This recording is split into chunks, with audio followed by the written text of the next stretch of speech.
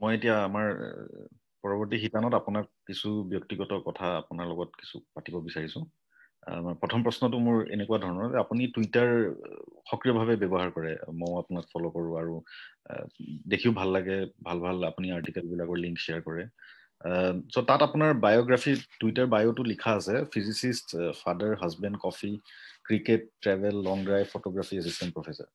চ' ইয়াতে এই গোটেইকেইটা কিৱৰ্ডৰ পৰা আমি যদি পদাৰ্থ বিজ্ঞানী আৰু সহকাৰী অধ্যাপক দুটা বাদ দিওঁ, তেন্তে বাকী কিৱৰ্ড গীটাৰ বিষয়ে আপুনি অলপ জনাব নেকি, যেনেকে মানে father, husband, coffee, cricket, travel, লং ড্ৰাইভ, ফটোগ্ৰাফি এইকেইটাৰ বিষয়ে? হয়, সেইটো মই একচুৱেলি ৰিচেণ্টলি চেঞ্জ কৰিছো, কাৰণ কিন্তু এইটো ৰিচেণ্টে নহয়, মানে অফক'ৰ্চ কিছুমান ৱৰ্ড, কিছুমান কিৱৰ্ড ৰিচেণ্টলি এড হৈছে, জাষ্ট লাইক ফাদাৰ। মোৰ ছোৱালী এতিয়া 2 বছৰ হৈছে জাষ্ট, চ' তেনেকে হাজবেণ্ড।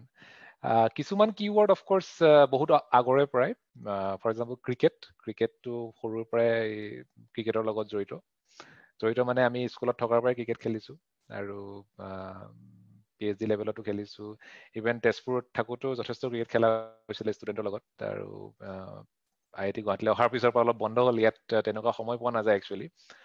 কিন্তু আমি IIT তেজপুৰত থাকোঁতেতো ষ্টুডেণ্ট ফেকাল্টিৰ মাজত আমাৰ খেল হৈছিলে। মই ষ্টুডেণ্টৰ লগতো আগতে খেলিছিলোঁ, আৰু ষ্টুডেণ্ট ফেকাল্টি টিম হিচাপেও বেলেগকৈ খেলিছোঁ। অলমষ্ট এভৰি উইক আমি মানে তেজপুৰত খেলিছিলোঁ। সৰুতে ক'বলৈ গ'লে ক্ৰিকেটটোৱে মোৰ কাৰণে এটা মানে মই যিটো কৈছিলোঁ যে মোৰ প্ৰয়াত দেউতা, মই পঢ়া স্কুলখনৰ শিক্ষক আছিলে, আৰু তেওঁৰ যিখিনি সহকৰ্মী আছিলে তেওঁলোকে মোৰ বিষয়ে ৰিপৰ্ট কৰিবলগীয়া কথা এইটোৱে আছিল যে মই মানে কেতিয়াবা ক্ৰিকেট খেলিবলৈ গুচি যাওঁ, মানে কিবা মিটিঙত নাথাকো বা ক্লাছত নাথাকো, গুচি যাওঁ ক'ৰবাত। গতিকে দেউতাৰ মানে দুখ সেইটোৱে আছিল যে মানে কিছুমান ক্ষেত্ৰত মই অলপ চিৰিয়াছ নাছিলো, মানে ক্ৰিকেটত বেছি গুৰুত্ব দিছিলো।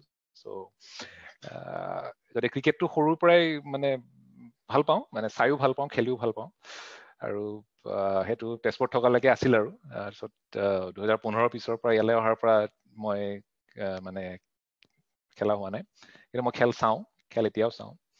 আজিও চাই আছিলো আমাৰ ইণ্ডিয়া অষ্ট্ৰেলিয়াৰ টেষ্ট মানে এখন হেৰি tour match, not the taste. গতিকে সেইটো কাৰণে ক্ৰিকেটটো দিয়া হৈছে, আৰু কি ৱৰ্ড দিয়া হৈছিলে, কফি দিয়া আছিল নেকি। কফিটো অফক'ৰ্চ কফিটো খাই ভাল পাওঁ মই। চ' কফিৰ টেষ্টটো PhD কৰাৰ সময়ৰ পৰা কফিৰ মানে যিটো ব্লেক ফিল্টাৰ কফিটোৰ প্ৰতি এটা ভাল লগা হ'ল। আগতে ব্লেক টি খাইছিলো, এতিয়া ব্লেক কফি, চ' সেইটো কাৰণে কফিটো দিয়া হৈছে। আৰু এটা কথা আছে যে মানে মেথমেটিচিয়ান is a machine for turning coffee into থিয়ৰেমছ। পদাৰ্থবিদ্যাৰ বিজ্ঞানী বিলাকৰ বাবেও তেনেকুৱা ধৰণৰ কিবা কথা আছে নেকি? পদাৰ্থ বিজ্ঞানৰ বিষয়ে মই যিমানখিনি মানুহ মানে মোৰ কলিগ পাইছো, সহকৰ্মী পাইছো, সকলোৱে কফি খায়, মানে কফিটোৱে প্ৰিফাৰ কৰে। বাট what they can turn coffee into, that I do not know. কিন্তু yeah, that's right. So চবেই খায়। আৰু দুটা কিৱৰ্ড আছিলে, ট্ৰেভেল আৰু লং ড্ৰাইভ। চ' আপুনি ভ্ৰমণ কৰি ভাল পায়?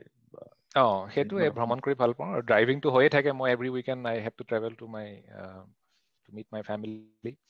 এইটো উইকেণ্ড মই যোৱা নাই, কিন্তু আই ইউজুৱেলি গ' এভৰি উইকেণ্ড, সেইটো কাৰণে দিয়া আছিলে। আপুনি আমাক প্ৰথম ভাগত ইতিমধ্যে কৈছে যে আপুনি ষ্টিফেন হকিঙৰ পৰা বহুখিনি ইনস্পিৰেশ্যন পাইছিলে স্কুলীয়া জীৱনত। আপোনাৰ প্ৰিয় বিজ্ঞানী তেওঁৱে নে বেলেগ কোনোবা প্ৰিয় বিজ্ঞানী আছে আপোনাৰ? তেওঁ এতিয়া প্ৰিয় বিজ্ঞানী বুলি ক'লে, মই পিছত যিহেতু ষ্টিভেন ৱাইনবাৰ্গৰ বিষয়ে বহুত গম পালো, তেওঁ লিখা কিতাপ বা মানে গৱেষণা পত্ৰ যথেষ্ট পঢ়িলো। এতিয়া মোৰ অফক'ৰ্চ হকিঙৰ ফাৰ্ষ্ট ক্ৰাছ বুলি ক'ব পাৰি, তেওঁ প্ৰথম ভাল লাগিছিলে। কিন্তু আই ৰিয়েলি এডমায়াৰ ৱাইনবাৰ্গ অলছ', আৰু কাৰণ তেওঁৰ যিটো ভাষ্ট মানে থিয়ৰিটিকেল ফিজিক্সৰ কোনটো বস্তু টাচ কৰা নাই, মানে এইটো তেওঁ ক'বলৈ দিগদাৰ। মানে এষ্ট্ৰফিজিক্স, quantum mechanics, quantum field theory, কসমলজি, গোটেই বস্তুখিনিয়ে তেওঁ টাচ কৰি পেলাই গৈছে।